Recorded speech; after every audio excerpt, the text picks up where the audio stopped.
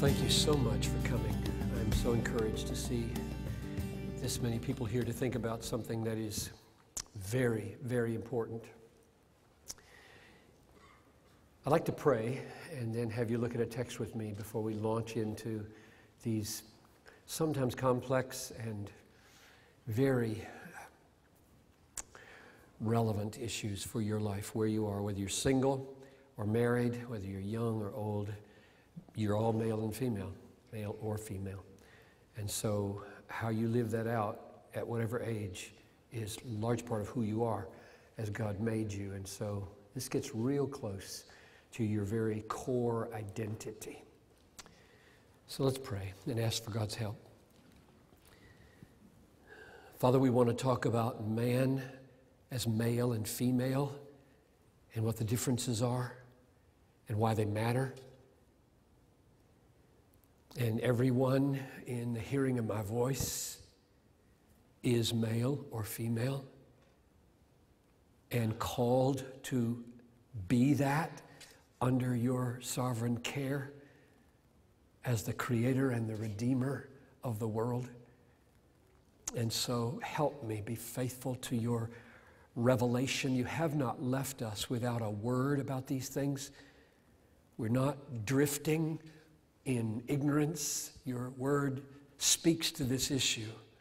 And I believe on many scores it speaks clearly, even if every problem it doesn't address. And so I pray that there would be granted here a love of Christ and a love of His word and a submissive spirit, male and female, to you as our great God and authority and Redeemer.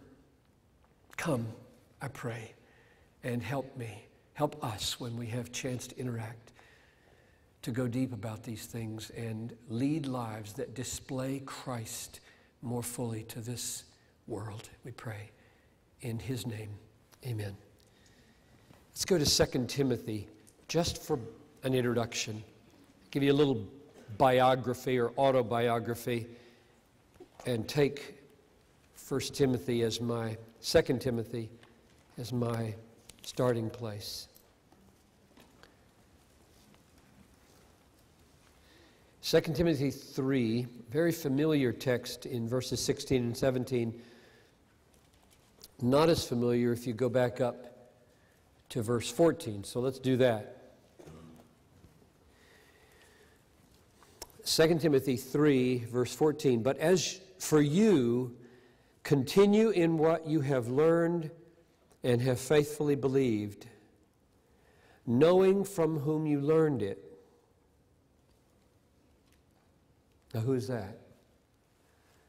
Look at chapter 1, verse 5.